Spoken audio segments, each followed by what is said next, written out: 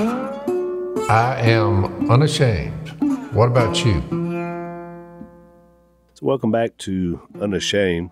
We're in Mark chapter 9. It's where we're hanging out right now. We had a really interesting story that we read on the last podcast about this.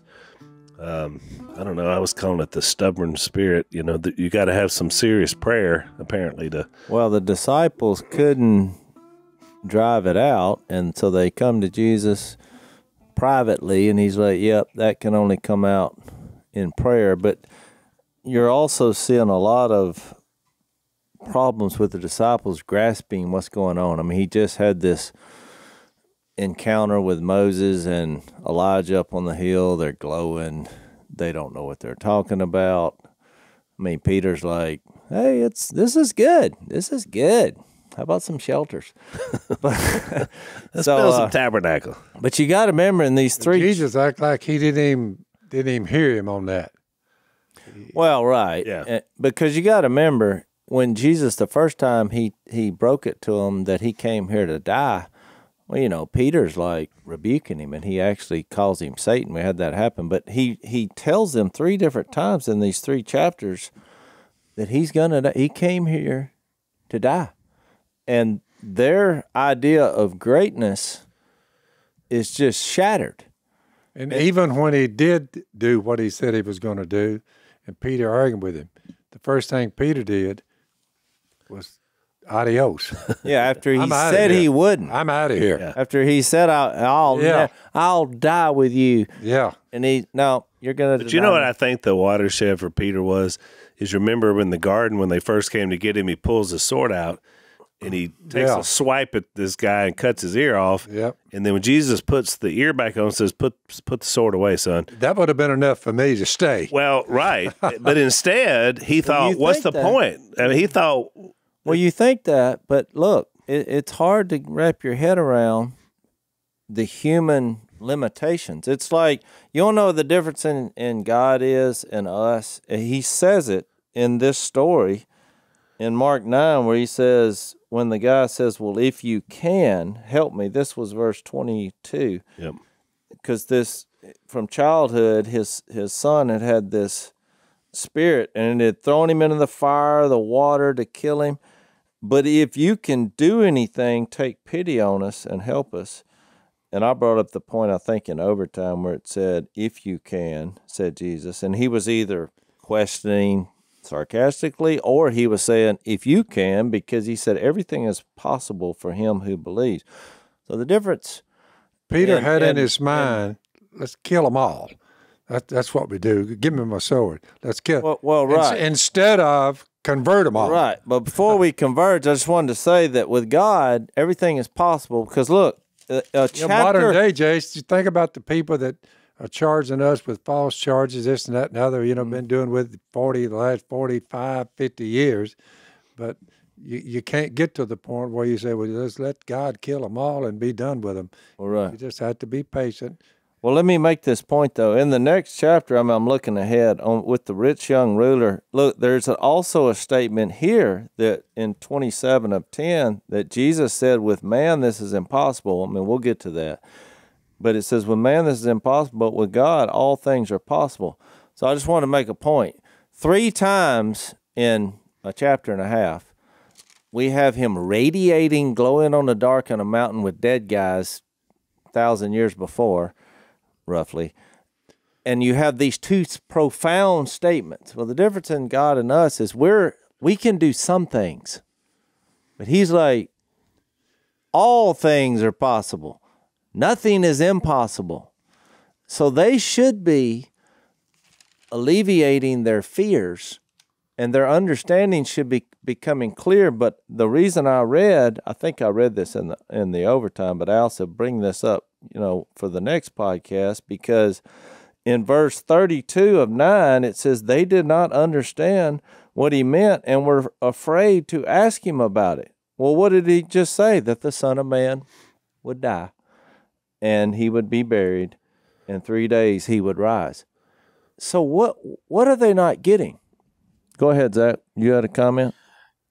Yeah, I think what they're not getting is So it's one thing. It would be one thing to say, look, we're about to go fight these boys, and you might lose your life. But hey, we're in it for the right reasons. We're going to take this thing by storm, and people can get on board with that because there's the possibility that they may actually win and get liberation. And so probably what they're thinking is, hey, if I die trying to fight for liberation, at least I'm dying for something that matters. But what Jesus is calling them to is not that. He's telling them, we are marching in to our death. And it was probably just like, wait, what? Like, I'm thinking Peter's probably hearing this thinking, wait, what? You're preemptively saying we're going to be killed? Like, you're going to die. You're the one we're following, and you're going to die. They probably just didn't have room. What you're discussing, Dash, is the atheist manifesto. That's what they're saying. I mean, he's not going to be able to do this or do that. You're looking for faith, and the atheist manifesto is saying the same thing his disciples said. No way. But it won't work. Yeah, and to defend them somewhat, I mean, you can kind of understand why they thought the way they thought when Jesus is telling them, hey, I'm going to die. And then the next thing he says is, hey, see these little kids? Yeah, you got to be like a little kid. Oh, you want to be first? Well, you got to be last. So he's taken every single one of their assumptions about power dynamics and Jesus, and he's doing this. He's saying, it's actually like this. That still goes on today. If you want to be the greatest, you got to be a servant. You just think about that. It's like Missy and I was talking about this last night because, we have a little baby now, and we're just awed every day because it's a reminder of how we all go through this process. And she made a good point because these childlike qualities, the curiosity, open-mindedness, and courage that you see from a kid, even when they first put something in their mouth to eat it, they have the bottle. Okay, we get that. We get how the woman's anatomy is, and that's quickly applied. But then when they eat real food, what Missy said, she had a funny illustration. The first time he opened his mouth, well, he has no idea what you're fixed to stick in there. And he just like, it'd be like you going to a restaurant, putting a blindfold on, and just say, go for it.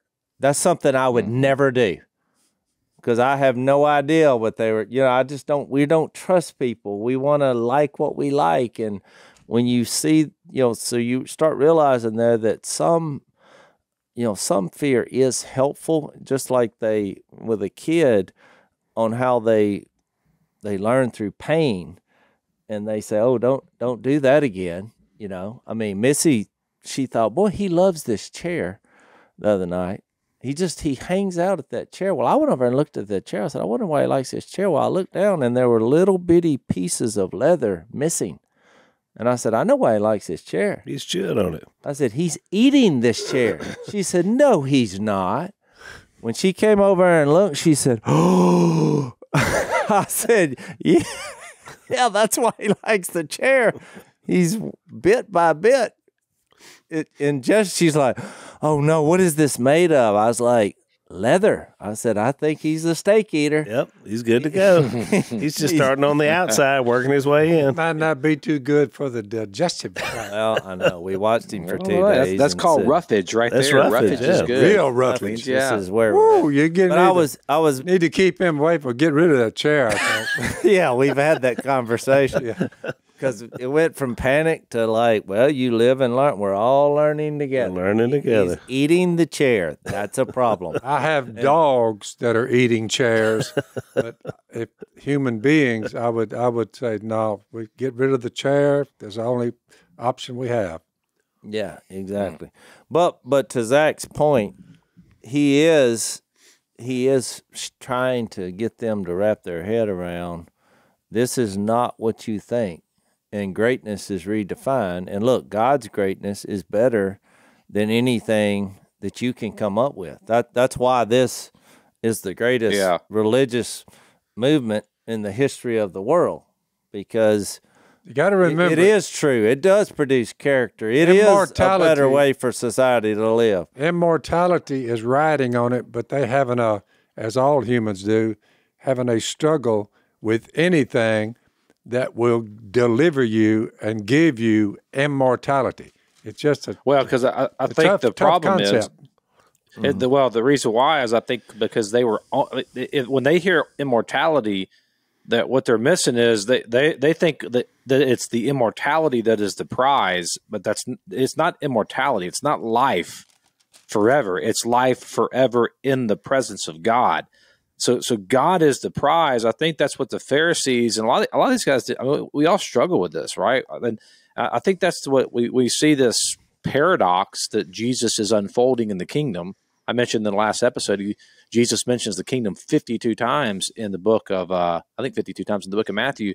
And the kingdom is bringing forth a paradox that, what a paradox is, it's a perceived contradiction, but upon further investigation, you realize that it's not a contradiction. So it seems like a contradiction to say, if you want to live, you got to die, or if you want to be first, you got to be last, or got to be like a kid. And like these all seems like they don't make sense. But then when you see the very nature of who God is, you see God actually living out what He's calling us to. That's Philippians 2, right? Christ, who being in very nature God, he has to get in the middle of the mindset that God really doesn't love us, and that's why He sent Jesus. He didn't send Jesus to condemn us. It's hard for them to realize He's trying to give you life. He's not trying to condemn you. That's hard. That's a hard concept for humans to have. One author said that the problem defined is this: it is the worship of self is the problem. So if you understand that the problem is the worship of yourself, which if you just run that out, the reason why that's a problem is because I'm not built to be worshipped. I'm a finite creature. If you worship me, I can't handle that.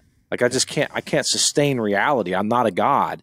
And so that's the problem. And if that's the problem with humanity, then the solution is to die to self. If the problem is the worship of self, then the solution has to be to die to self. So there is in this paradox, we're not being asked to do something that's logically incoherent or that makes no sense. It actually makes perfect sense. And you know this whenever you live out a life that is overflowing and a life of love, then you realize, man, like when we adopted Ruth, you'd say, well, you got 4 kids, Zach. You just added another one to the mix. She's gonna take up the love that you have to offer the other kids. But something profound happened when we adopted her, is that she actually, love is exponentially growing in our family. She added love to it. And that's the nature of love, is that it's overflowing and that it can be expanded. It's not a finite resource. And that's who God is. And that's what we're being invited into. Yep. And when we're pulling inward and we're selfish, then we become like that black hole, and we just pull in everything around us. And we look back after 5 or 10 years of doing that, and we're like, we're isolated, we're lonely, we're miserable. Did we get to do the things we want to do? Yeah. And it never fulfilled us. Yep. It never fulfilled us. And that's the paradox that Jesus is bringing forth in the gospel of the kingdom. I believe that is the core of the whole thing. Yep. You are correct, my man. Agree. Let's take a break.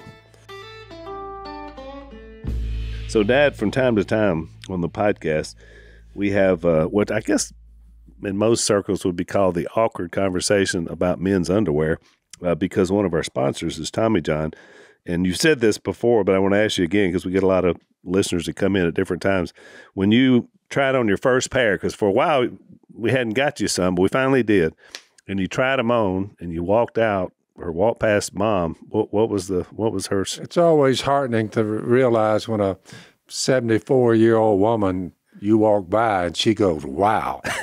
It just helps your manhood. What can I say? You walked a little taller after that, didn't you? And so you give the credit to the Tommy Johns, because the first time you had ever worn them. Dad can agree now with what I've known for years, because I've been a Tommy John fan long before they sponsored our podcast, that they're super comfortable. They have a no wedgie guarantee, because they don't roll up at the waistband, or they don't ride up either. So they're fantastic underwear. They've sold over 18 million pair. And I love even the loungewear they have, because it's super comfortable. So they've got a Tommy John's best pair you'll ever wear, or it's free, guarantee. So you got nothing to lose to give these guys a try. Here's what you do. You go to TommyJohn.com/Phil right now, and you're going to get 20% off your first order. So that's great. Saving you some money. 20% off TommyJohn.com/Phil. TommyJohn.com/Phil. See their site for details.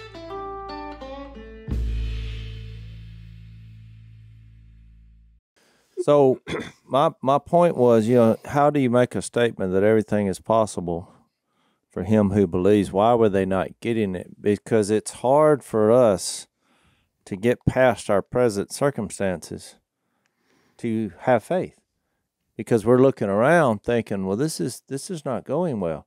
And what's contributing to a lot of that is, he gets into talking about having a childlike attitude. And, the next paragraph. Read that 33 through 37, Jase, because we've alluded to it a couple times. But read that whole text. Well, he says, when they came to Capernaum, when he was in the house, he asked them, what were you arguing about on the road? Which, by the way, there's the Jedi Jesus mind trick again. How would he know what they were talking about? All right.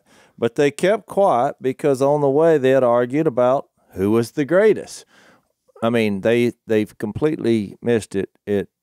It's affecting their prayer life, their faith, and their trust. Now they were arguing with the teachers of the law. Yeah. Now they're arguing with each other. Yeah. Sitting down, Jesus called the 12 and said, if anyone wants to be first, he must become the very last and the servant of all. Now just look, we've read that 100 times, but if your track instructor came out and said, okay, here's the way to greatness. We're going to start a race, and whoever finishes dead last is the winner. They would fire him immediately. But I mean, this is why they're having. Yeah. I mean, they're easily thrown under the bus. But when you're looking at your current situation, you're like, this guy's an idiot. What's he talking about? Right. What, serving? What? That's what you're wanting us to do? Look, and it gets worse because 2 paragraphs later, he's going to say, after he brings up about the kids here, because he's wanting them to leave a legacy and not become legends. Yeah. And that's the difference. I mean, some preacher said that one time, but it's true. Because they're talking about who's going to be the greatest legend from this point on. And he's like, no, I'm going to affect everything from your marriage, which he talks about, from your kids to the people that you're helping. I mean, you're going to be my servants, and we're going to change the world for the better. And we're going to live eternally as a forever family. That all sounds great on paper. But you're looking at thinking, but you want me to finish last? You want me to be like a child? And then he says... That would be a good sermon title, Jase. Legend or legacy. Then 2 paragraphs later, he's like, oh, and by the way, before you cause a kid to stumble, it'd be better for you to have a millstone tied around your neck and thrown out in the lake. And if your hand causes you to sin, cut it off. Because you'd be better off if you make it to heaven without a hand. Well, all of a sudden, they're looking down at their hand thinking, what's this guy talking about? This is way too out there and crazy and radical. So to finish this, in verse 36, he took a little child and had him stand among them. Taking him in his arms, he said to them, whoever welcomes one of these little children in my name welcomes me, and whoever welcomes me does not welcome me, but the one who sent me. And so it's just... So what he was saying there is, I'm the illustration of this child because the father sent his child here for you to embrace. See how he's using that illustration, which I thought was so powerful. And you think about it, in our culture, this is not even as meaningful, I don't think, as it was in that culture, because children, I mean, they didn't hardly recognize them until they got a certain age, because you didn't know whether they were going to live or die. I mean, it's a different way of viewing children. And they didn't have any, Jesus, that's why we don't know anything about his childhood, because... Well, and to your point, in 10:13, Mark is famous for telling these stories within a story within a story. Mm-hmm. He's going to bring them back up. Yep. And to my point, when he said in 14:10, he said, let the little children come to me and do not hinder them, for the kingdom of God belongs to such as these. I tell you the truth, anyone who will not receive the kingdom of God like a little child will never enter it. And to your point, Al, a couple chapters later, he's going to tell them a parable about that represents what you just said. Right. If a guy has a vineyard and he sends these representatives, and they kept robbing him, and so finally he sent his child, and guess what? They killed him. They killed him. So he's bringing up that theme. So what I was going to say, and what I did in the last podcast in overtime, was ask the question how prayer and faith work together, because life is filled with fear, and the disciples they were uncomfortable when Jesus started saying he had to die, because what this does is it introduces pain into the kingdom and difficulty, and that God is going to take us through it. But we're creatures as humans that we always want pain and difficulty to be taken away from us. We don't want to walk into that. And so I brought We don't want to suffer. Yeah, I brought That's up a point that the reason they were having difficulty with this miracle in Mark 9 is that it seemed like a dangerous, violent, scary situation for a guy to be in with having a son that's violently going into convulsions and foaming at the mouth. And so they're trying to heal him. They couldn't do it. And they pulled Jesus to the side and said, why couldn't we do it? And he's like, well, that kind comes only through prayer and fasting. And I brought up an example. In the Psalms, you can find a lot of comfort because David and others seemed to pray when they were angry or when they were fearful. And there was a little outline. I heard a sermon from Psalm 3 that I brought this up. And I think it was noteworthy. And just to read it again, in verse 1, he said, "O Lord," and this was, now just think of his current situation. This was a psalm of David when he was fleeing from his son Absalom, who was trying to kill him. And take his throne. Now, that's pretty good. That's a pretty difficult situation in life if your son's trying to kill you. I don't know how any more difficult it could get. Yeah. And so he prays, "Oh Lord, how many are my foes? How many rise up against me?" And we're later going to find out that there were thousands. And that's how we're attacked physically. We are to this day, even today. But they were attacking his character, because in verse 2 it says, "Many are saying of me, God will not deliver him," because of his past. And look, we all struggle with having to live with our past. Yep. People, that's the first thing they bring up. Even if they know your past or not, they know we're all sinners, and they're like, "You're a hypocrite," because they're deducing, correctly so, that we all have baggage, which is why Jesus came. We're all hypocrites. Yeah. So then he prayed verse 3, though, and so that's kind of why we are fearful, because people do attack us. The evil one does attack us. People attack us physically. They attack us spiritually. They attack our character. But he prays, and this is he kind of gives a 4-point way of understanding prayer and faith despite our current conditions, if they're fearful or we're having trouble understanding why is the Lord allowing this to happen in my life. Right. It takes the text with meaning you're sure of what you hope for And certain, of what you don't see. Right. So he says, "But you are a shield around me." And the shield implies that he's not going to take you away from the storm of the battle. He's going to take you right in the middle of it. That's why you need a shield. If you're headed forward, it makes you think of all those verses that says we're not like those who shrink back and are destroyed. And you're a shield around me, O Lord. You bestow glory on me. So it's not in he wasn't looking at his glory, and this is the king talking. Right. But he's like, for the Lord to be glorified. And you lift up my head. I don't lift my head selfishly in pride like I'm the greatest, like what they were arguing. The Lord lifts my head when I'm going through the pain and difficulty and lack of understanding and fearful moments. You take up the shield Of faith. That's right. Ephesians 6. You don't need a shield if you're not going forward. That's it. So it says, I'll lie down and sleep. Verse 5, I'll wake again. well, I've skipped forward. To the Lord I cry aloud, and he answers me from, and I believe that holy hill, which I think is an, indirect, direct moment to what Jesus would do on the hill, as far as sacrifice, or he was looking back for all the sacrifices that was given because of our sin. I mean, David had already concluded, that's why he's a man after God's own heart, that ultimately God would provide a way, out from under our sins. Right. He would save us. So he says, I'll lie down and sleep, I'll wake again because the Lord sustains me. I will not fear the tens of thousands drawn up against me on every side, which is why I went to this psalm.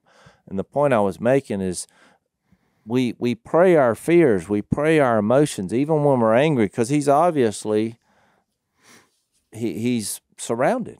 I mean, it doesn't look good, but he realizes God does his best work in these situations that seem overwhelming, because you go back to where we're at in Mark, because all things are possible. The bigger plan is more important. Nothing is impossible. We're going to be resurrected. We're going to live again. So then he says, arise, O Lord, deliver me, verse 7. Strike all my enemies on the jaw and break the teeth of the wicked. And I made a point that he seems angry here. But, when you're the most fearful is when you tend to lash out the most in anger. Mm-hmm.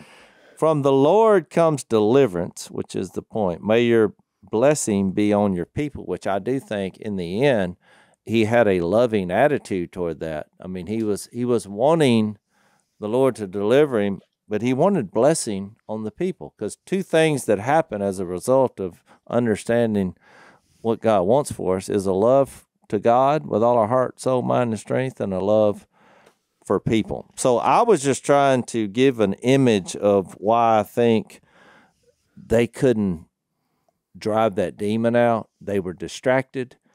They were worried about their own greatness. They were not understanding the death of Jesus, which was imminent. I mean, 'cause that's why he repeats it 3 times in a chapter and a half here. And so prayer is a powerful thing. And they weren't asking Jesus even twice, 2 instances there from 32 to 34.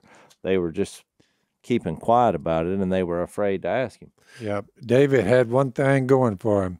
Without faith, it's impossible to please God. Whoever comes to him must believe he exists and that he rewards those who earnestly seek him, even in times when you're surrounded by enemies by the thousands. which any of us could find ourselves in, right? Let's take another break. So one of the things that guys notice when you see a picture of yourself, especially without a hat on, is, that receding hairline, maybe a bald spot. I noticed it at an event I was at recently, because just the back of my head was showing up on the camera that was put up on the stage, and I could just see that, white spot like it was looking down from space, But when we experience hair loss, that's what happens. We begin to notice that, and especially if you're a young man, under 35, this can be a big life changer for you. So one of our long-standing sponsors, a company called Keeps, their plan is to help you keep your hair, and especially good for you young guys that have early male pattern baldness. They have a clinically proven, FDA-approved hair loss treatment. It's all online, so there's no waiting rooms. You don't have to go somewhere to get it. Right there from your house, your couch, you're able to get this product. They got medical providers that make sure the products are right for you and healthy and safe. They're available 24/7 to answer any questions that you have. So if you're ready to take some action about losing hair, join thousands who have saved their hair with Keeps. Visit keeps.com/door for 50% off your first order. That's KEEPS.com/door. Keeps.com/door.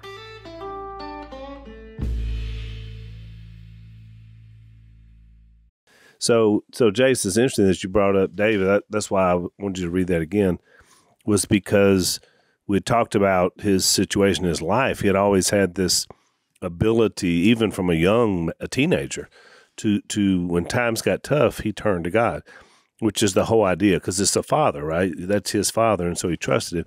But, I didn't think about it till you were just reading it, that when you think about David, now you know why that God said the everlasting kingdom, when it happens, it's going to happen through the house of David. Even way back then, he said that. And they're really after David. There were a few decent kings, but for the most part, all the kings of Israel were not very good people and led Israel into a lot of trouble. And so he said from the house of David, and of course, Jesus, his lineage, the physical side of him, comes through the house of David. So I think that spirit you were talking about of that childlike faith that Jesus brings into the earth, because I think this is a fascinating picture of Jesus that we don't think of very often that's in our text, when he compares himself to the welcoming of this child. In other words, he's like, when you wrap your hands around me, when you love me, I am the child. It's another picture of Jesus. You were talking about all the resume of Jesus. He's also a child. Do you know why? Innocence. Never sinned. That's right. A child is innocent. That's why they'll believe you. I watch my grandkids come in, and if a storm comes up, they don't like storms. And they'll all come, and when it was like lightning outside, they're all three just right in my lap, just as close as they. It's my dogs. Exactly. And so Thunders, and here they come. And why is that? Because they think you can protect them. Yep.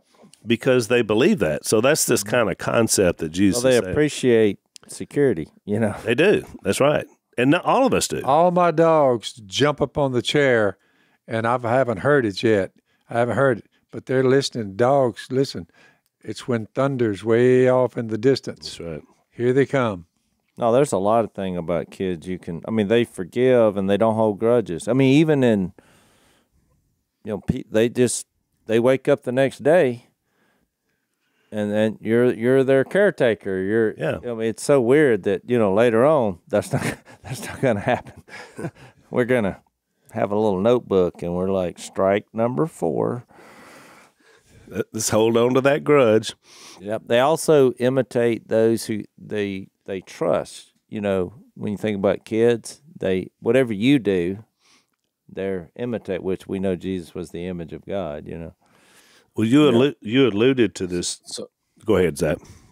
Yeah, somebody told me one time, a youth minister here in Asheville that I'm friends with, actually runs a youth camp here, and I was talking about my boys, and he said, Zach, because this guy's raised, I think 3 or 4 boys, and he says,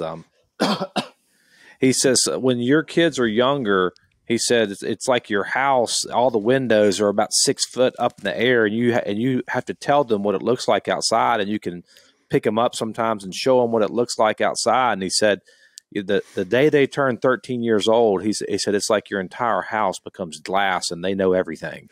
And I just thought, it's kind of funny because I'm like, man, if you have a 13-year-old kid, that they just know everything, and they're just belligerently. It's a whole nother. 7th grade is a weird deal, but I think this idea of being a kid is like if I tell my a 2-year-old or 3-year-old, whatever I tell him is outside, he's going to believe it. I can say, hey, there's a guy that comes once a year, and he can shrink down his entire body to fit, and he's a big fat guy, but he can shrink down his entire body and fit into a chimney, and he shows up down at the bottom of the fireplace with a bag that he's got all of the toys in the world in this bag. And they're like, really? It's like the most absurd thing. They just believe you because they trust you.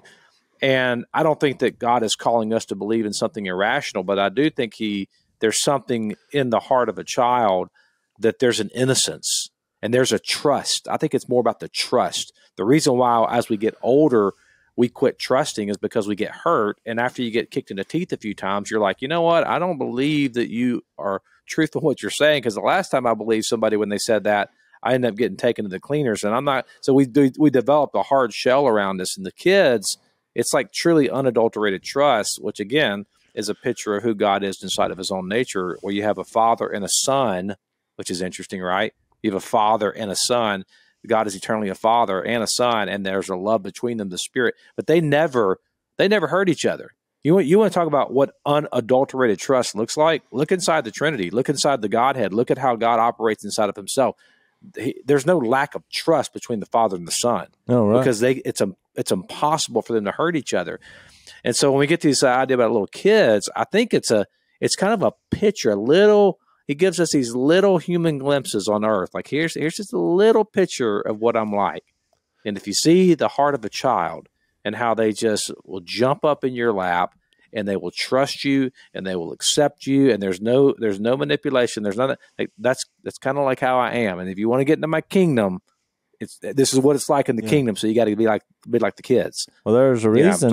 Yeah, there's a reason Jesus said you need to be born again, because the kids, they don't have any baggage, and baggage is what's causing a lot of problems in our society. And it made me think. I mean, look, I had trust issues just like everybody else, and one of the contributors to that, I've shared this story before, probably a couple hundred podcasts ago, but when I was a kid, when I first told this story, it was the first time I'd ever told it because I was so embarrassed. But I saved my money. I was 7, 8 years old, which we had no money. But I saved my money for months because at the back of a comic book, I saw an ad for $19.99. You could get a canister of shrinking dust. And the picture on the ad was a kid walking, and he had his parents in his pocket. They just their heads were sticking out. And I thought, you know what? That'd make my life a lot easier. So I saved my money and sent that in the mail. And guess what? Ovaltine. It never arrived. So somebody stole that $20 because I was trusting and I was a kid. Whoops! They conned me. Yeah, they conned me out of $20. But it also showed that I really believed that product was available. And mom and dad are still supersized through the whole thing. Let's take another. Hang on, Zach. Let's take a break. So one of our new sponsors is it's kind of a fun thing to me. It's called Established Titles, and their purpose is to preserve the woodlands of Scotland. And from previous podcasts, we've talked about our love of Scotland because that's our heritage and where we're from. We've actually been there and filmed the little duck show. And so what they do is you purchase souvenir plots of land in Scotland, and then based on their historic Scottish customs, this allows you to become a lord or lady, or to be called a lord or lady of Scotland, which is really cool. But the main thing is they plant trees and they're preserving these forests. So it's a good thing. It's a good thing for Scotland, but it's also kind of fun if you want to be referred to as the Lord or the Laird in his old Scottish tongue. So the first 200 people purchasing a title pack using our link will effectively be next to our plot. So you're within just a few minutes walking distance. So depending on how many of you want to become a lord or a lady, we can build our own little unashamed kingdom in Scotland. It makes an amazing last-minute gift. Established Titles is actually running a massive Black Friday sale right now. Plus, if you use the code PHIL, you're going to get an additional 10% off. So check them out. Go to establishedtitles.com/Phil to get your gifts now and to help support the channel. So that's establishedtitles.com/Phil.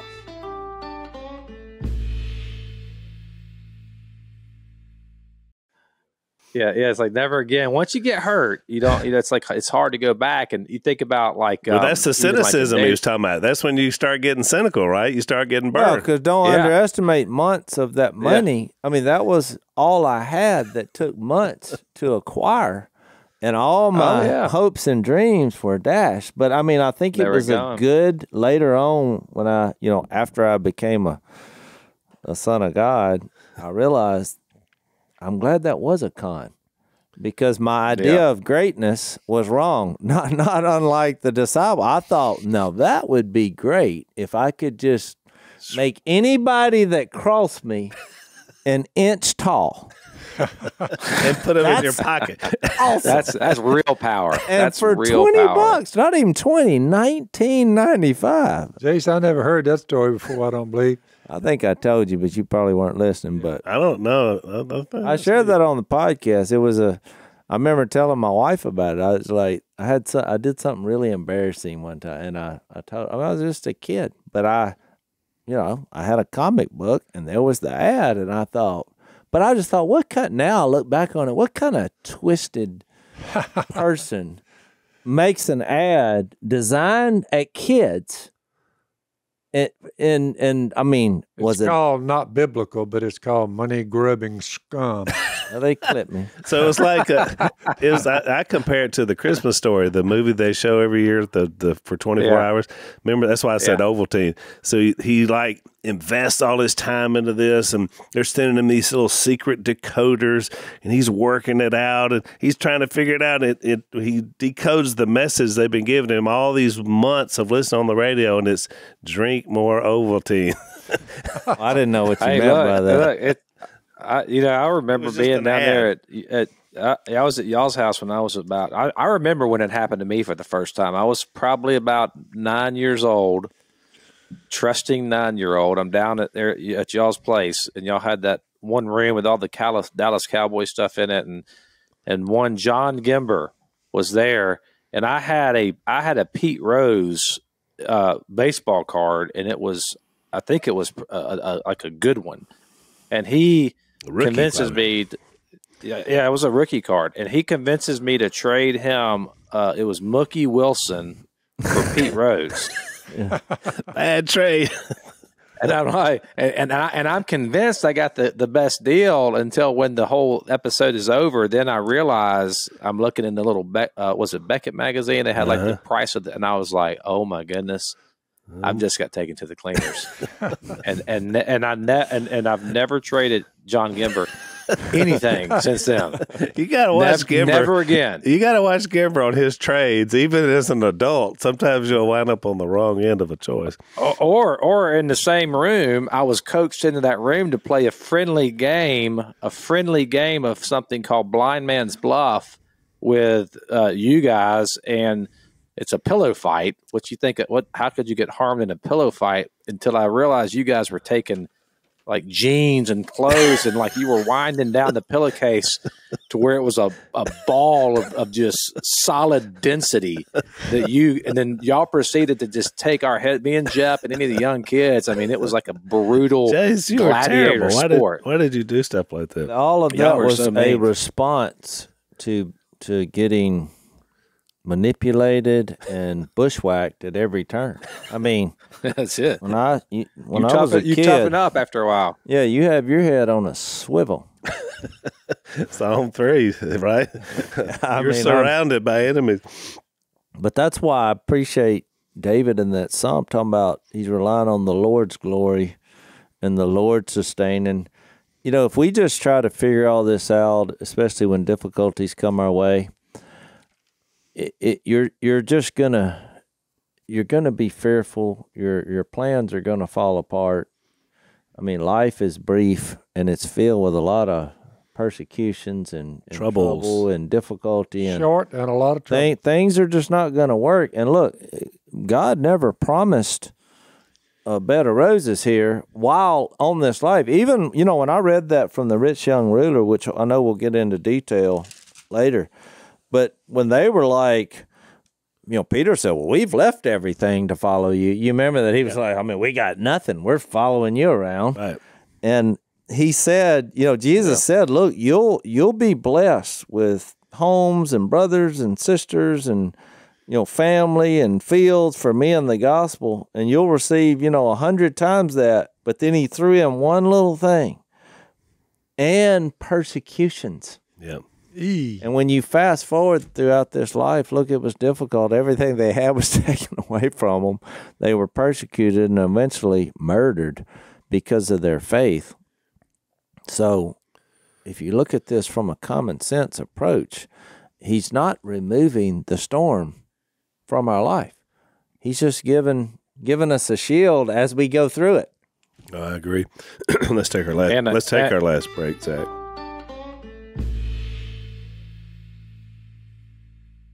Yeah, and he's given us an anchor of hope. I mean, I think that's the thing. We're latching on to something that's coming. And so when we talk about the kingdom, we can say the kingdom is already here, but not yet fulfilled completely. And so we have morsels of it here. We have things that are like echoes of the kingdom. We have tangible expressions of the kingdom here that we can see, that we can taste, that we can partake in. One of them is this little kids. I mean, Jesus is like, got to be like these little kids. That's like, and if you have a little kid, we got Ruth's 2 years old now. She's at that. I mean, so cute. And you just look at her and think, man, so much joy she brings in our life. But it's like those are little morsels of the kingdom. Marriage can be a morsel. It can also be a tangible expression of hell too if you're not careful. But I think that what we're getting here is we're getting a picture of what it looks like, and so we're longing for a day when there will be no manipulation. All of the having your head on a swivel, like that kind of stuff. That's how we are here, and we're working to get out of that. But there will be a day that's coming, and God does promise us this: that on that day, on the day when He's revealed in His glory, and we're caught up with Him, and we're with all the other saints, we're marveling at who this God is. We're going to live in relationships with people where not only do we not abuse each other, it will be impossible to abuse each other. It will be impossible to manipulate each other. It will be impossible to use each other. It will be all those things will be impossible. And so you want to talk about just complete, unadulterated love that you can fully be exposed and not worry about ridicule, abuse, or anything. I mean, that's what and that is, by the way, heaven, because that's who God is. That's what it means to bask and live in the presence of God.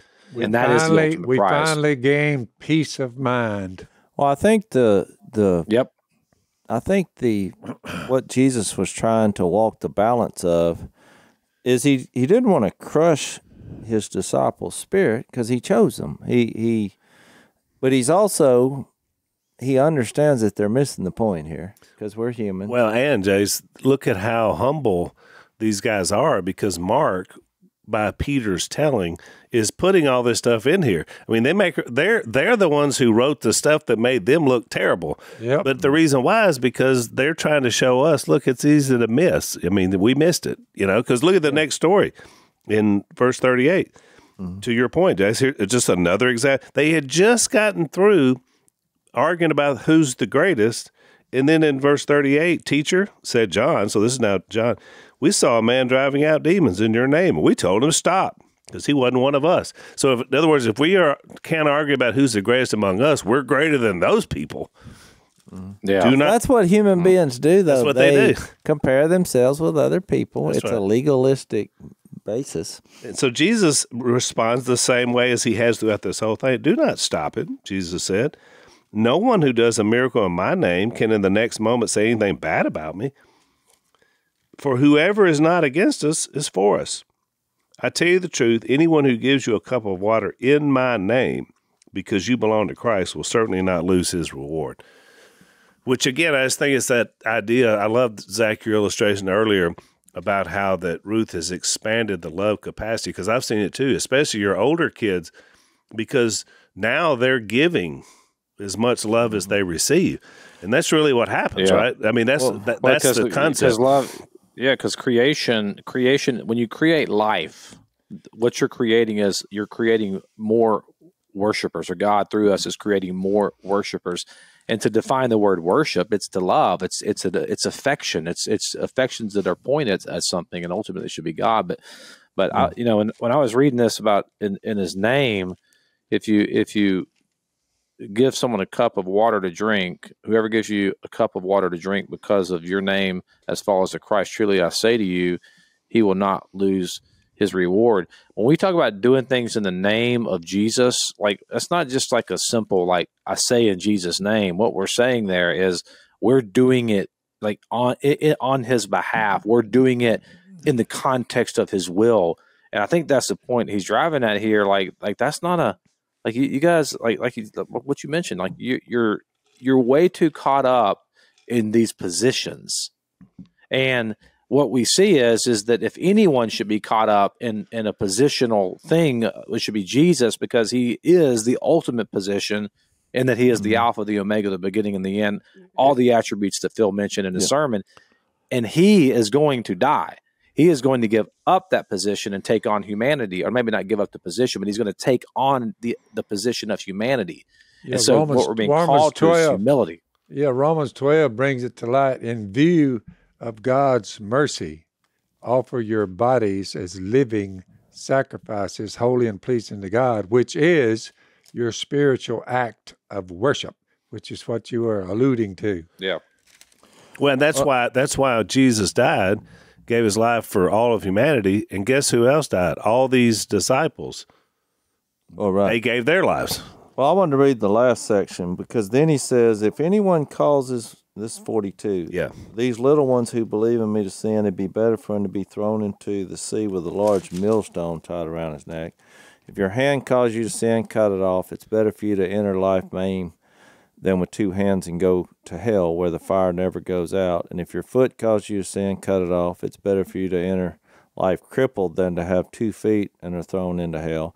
All these things are true, but they're just very graphic.